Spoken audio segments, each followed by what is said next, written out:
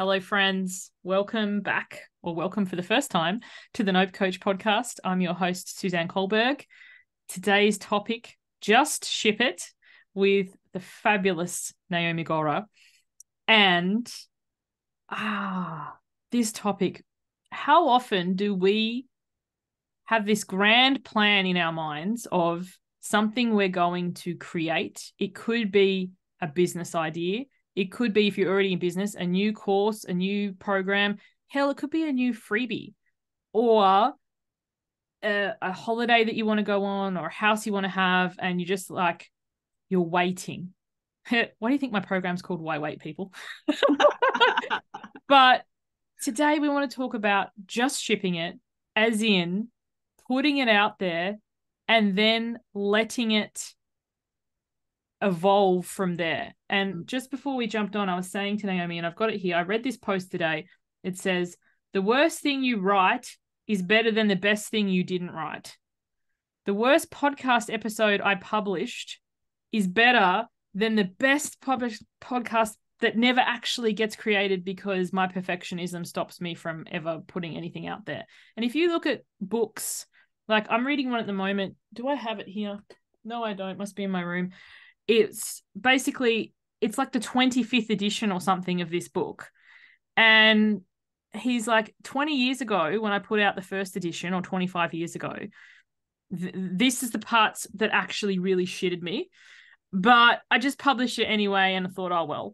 And then now in every reiteration, I was trying to say edition, and that it wasn't getting anywhere. But you can upgrade and change and shift, and then you can actually make more money, because I've on more than one occasion bought a book that I already own because of how much of it's been changed or shifted. Not that you are in it for that, but it's just kind of like putting it out there and trusting that your best gets to get better, but you're always doing your best. So when you're creating a course, because we were talking about Naomi's new course in our previous episode. What did you say it was called again? Something about the hamster wheel? The hamster cure. The hamster cure. I loved that. And my program, Why Wait, it's been going, this is the 5th or 6th year. I honestly can't remember now. And if I look back at my original videos and my original round, like compared to now, it was kind of shit. But where it was at the time was the best that I could do. And also it's priced accordingly. It's $1,500 now. It used to be $97. So it got to increase in aspects because it got altered as I went. So yes. Naomi, tell us about your looking or versions of, just ship it. I just ship it. Well, that's it, I think. That when you're in business, I mean, business isn't all about money, but it is about getting paid. If you are not getting paid in your business is a hobby. Exactly. And pause for applause. If you're not getting paid, you don't have a business, you have a hobby. And sometimes it's an expensive hobby because you're spending a lot on it. Exactly. And so you have this, because we go into our business with this dream, right? Usually it's some sort of dream, and it's got such expectations to live up to, right? So we want to make it perfect and we want to make it amazing, but then we sort of just fluff around with it, because also there's a fear of, well, what if I make it perfect and then I put it out there and nobody likes it, and then what does that mean about me? So we fluff around in there making it perfect for forever. But that just means we're not getting paid along the way. Whereas, like you said, if you put it out at $97 at its initial form and get minimum viable product, you get the basics out there, you get the feedback at an appropriate rate, and then you get feedback and improve. That's the way you sort of grow a course or a business or whatever it is. Otherwise it can just go on forever and ever and you're not getting paid. And it gets better because you've done it, because you've just shipped it, because you've put it out there. If I hadn't, the way that Why Wait improved was by me running it again and again and again. And I may or may not make it evergreen. So if you're not in business, you're like, what does she mean by that? Pre-recorded, you just listen and download. The part that I love about my program is the live aspect, is the fact that every round is different based on who is in it, where they're at. Like, we have concepts, we have teaching points, we have things that are foundations, but then they're altered based on, what comes up in each call. But that doesn't get to be there if I never actually put it out there in the first place. And I think sometimes we are so fearful, like, what if people don't understand it? Like right now, at the time of recording this, I have my secret program, the Mighty 90, which has no sales page. And I've sold a program with no sales page. Like, you can do that. You can. And that's the best way to do it, actually. So much is that is being learnt as I deliver this. I was just very clear. I think clear is kind. Brene Brown has, got the key to the universe in 3 words. Clear is kind. I said to the people, I've never run this before. I don't know if I'll run it again. They basically didn't pay for that program. What I chose to do was pre-sell my October round of Why Wait and bonusing the first 10 people who joined the Mighty 90. What I wanted to do was the Mighty 90, but I couldn't be asked making a sales page or whatever. And then asked for feedback, and then we're very clear with the different things. And then what I'll take into the next round of that, because I will run it again because I'm freaking loving it. But I in this iteration of it, and it won't be going forward, but there was one-on-one calls. So basically they paid for a program they're getting anyway, and they got this program with one-on-one in it. So they were like, holy shit. Bonus. But the honesty of, I thought this concept was weird or stupid or hippie or woo, but I've done it because you told me to do it, and this is what's happening, has been amazing. And I'm like, yeah, the concept is very simple. It's the commitment to doing it daily is where the magic happens. And at the time of recording this, we're at about I'd have to have a look, day 65, maybe day 70. So they've been doing this process daily for 70 days, and they're just starting to see the magic now, because so often we give up too soon. We don't just ship it. We're like, oh, it's not working yet. Of course it's not. You haven't done it yet. That's the other thing, is that there is so much power and consistency. I don't know how many people put out like 10 blog posts or 10 social media posts or 10 YouTube videos and go, it didn't work. It's like, it doesn't happen that way. It's got to be a practice that you commit to because you love doing it and you love delivering the content. And over time, it builds up like a podcast. Like, it doesn't happen in the first 10 episodes. It's fascinating looking at, so I've got 2 shows, this one, and the other one is called Over It. And this show went off really fast. But how much of it was because I'd already done a previous show? So all the things that I'd learnt in that. And as you said, sometimes people put out, 5 or 10 blog posts. For me, right now, I've just gotten into, what are those things called? YouTube shorts. And they're not doing that well. I'm like, this sucks. But as you said, how many have I got out there? It will take a while. There will be the consistency. There will be this. And then for me, it's deciding. So I decided I'll give it 30 days. Then I would reevaluate. But sometimes these things take a while to get traction. Like, people don't, the overnight successes are usually 10, 15 years in the making. And because they've just shipped it however many times, that's contributed to it. So sometimes we're like, well, this person, they did this one thing and they took off. But what have they done before that? So like the Mighty 90 might outshine Why Wait. And it'll be really curious for me going forward, looking at my stats and businesses. But how much of that was the pre-work I'd already put in for 5 years doing this program?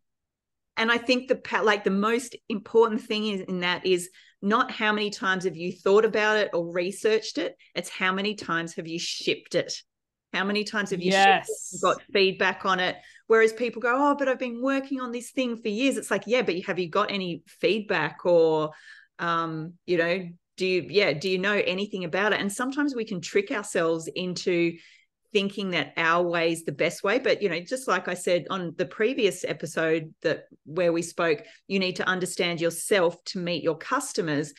It's also a relationship. So you've also got to get the feedback from your customers to meet each other in the middle. It's not one or the other. It's not chasing customers and doing what they want. And also, it's not just doing everything you want and putting it out and expecting that it's going to be magical. It's taking what you think and then giving it to your audience and going, let's co-create this together. I love this. So what comes to mind for me is the balance of inner and outer. So the inner work is thinking about it, planning it, creating it, and whatever. Like, that is a valid point. And then the outer work is the shipping it, as you said. But then once you've shipped it, to then bring it back to the inner work and look at what went well, what didn't go well, what would I do differently. And this is a harmonious thing. as opposed to, I thought about this thing, I planned this thing, I created this course all about cravings. This is speaking from experience here.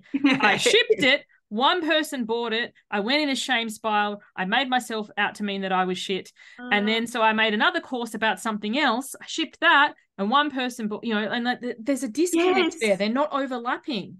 Yes. So exactly. It's kind of like the answer isn't, I need to create a whole new course. I need to go back into my cave and rethink the thing. The answer is, okay, like, so what went well? What did I learn from this? And then back to what we were talking about on our previous episode, finding clients without losing yourself, that for me, I created a course on cravings because I thought that's what people wanted, but I wasn't interested in the topic whatsoever. So and it's not going to last. Well, it's not going to last. So it needs to be the thing that you love or are interested in, but then sculpting it together. And I learned, look, it took me 2 years to start running the hamster cure because I faffed about and wanted to get it perfect. But I learned so much more in just pulling it together and running it in the 8 weeks that I just did it than I did in the years of thinking about it and wanting it to be right. And, maybe it needs this little thing here or that little thing there. It was just me wanting to be perfect and not putting myself out there. But it's so much more value when you just ship it and find out and then create it together, and people go, yeah, I love this and I didn't love that. And then you get an idea of how to market it as well. You're like, hang on, everybody's saying these things. Like, people said in my course the things that I didn't expect. Like, they came back telling me that it's revolutionary, confronting, and eye-opening. And I was like, that's interesting. That's so not what I expected. But how useful is that for marketing? If I go out there saying I have a confronting and revolutionary course, maybe you're not quite ready for it yet. Do you really want to do it? I'm like, I never would have found that out if I didn't ship it. Yes. And I think that's the thing. I wonder too, and maybe this will go into another episode. If it tickles your fancy, we can do another episode on it. What sometimes holds me back when I have had that feedback from a client from using it in my marketing or whatever is the fear that then somebody will come and expect that for themselves. So very recently, I had a past Y-Weight client on a call. We were chatting, and she said to me that the $1,500 she invested in Y-Weight trumped the $26,000 HEC debt she has. And I was like, wow, a 10-week program. And I was like, but if I then put that on my sales page, like, part of me is like, what if someone comes along and goes, well, I didn't think it was better than my uni degree? There is a thing about expectation. It's like when somebody tells you that you have to go and see this movie, it's the best movie that they've ever seen, and you go and watch it and go, oh, well, it was all right. But if or it was terrible. Yeah. But if you hadn't said that, they might have had a better, but their expectations were so high. So that is true. Like, there is a level of being aware of that. But that's still brilliant. That's still amazing feedback. I'd still go with it because not everybody's going to get everything out of it. You can't predict that, but that is an amazing result. Oh, I was buzzing. I still am. I was like, oh my gosh, this just totally made my... I would actually print that and put it in a frame on my wall. Yeah, whenever you're having those low moments, which we all invariably have, it's like just a reminder there. So this has been great. So the summary from me, my biggest takeaway here is, just ship it. Maybe Nike had something with just do it. And then look at the results from the clients and the feedback, and then re-architect that thing. Don't be like, oh, I need to go back into my cave and back to the drawing board and create a whole new thing, because then you get into this start, stop, and never actually get any traction. Like, my program, Y-Weight, has been the exact same title, and bits of it have changed. It used to be a membership, then it was 8 weeks, now it's 10 weeks, though it may not always be that. But I've recreated, recrafted, and restructured the same program rather than coming out with a new thing over and over and over again. Because it's not savvy for, you've got to do your thing in business, but also you need to be thinking of what is going to make me money and what's going to be efficient and what's going to be profitable. And going back to the drawing board is a big use of resources. 100%. Well, thank you so much for joining me, Naomi. What do you do and where can people find you? So yes, I'm my business is Brand Whisperers, and the course that I was mentioning today is called the Hamster Cure, which is aimed at giving you the self-awareness and understanding of yourself and how you operate best in a business world, so you can craft your business to work for you. You can go to my website, brandwhisperers.com.au, and do my free business personality quiz to see what business personality type you are. I love it. Thank you so much for joining me. Oh, no worries. Thank you. Thank you, everyone, for listening. We'll catch you on the next one. Bye for now.